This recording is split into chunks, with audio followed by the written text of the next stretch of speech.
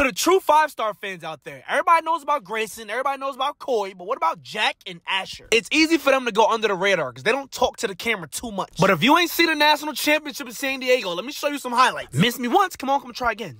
Flag still on me, boy. Flex for the camera, tag me on the gram. Then it was like every time that sack count was getting there go Asher. Next drive, this whole game was Asher and Jack, because they go Jack. Brr. Smallest dude on the field, but the hardest one to guard. Y'all think I'm joking. Every time that sack count was getting there go Asher. Schneed. Now watch the yak. Line him up. Ham, where are you going? I'm not over there anymore. Bro just took on all 5 players by himself. I couldn't believe it. That combination was nasty. And then the very next drive to end the game.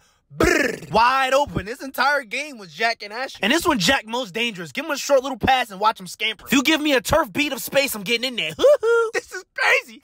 These flags still swinging, boy. Championship game, shmoney down. Boy. Damn, he thought he had an INT, but he got bean topped on AJTV.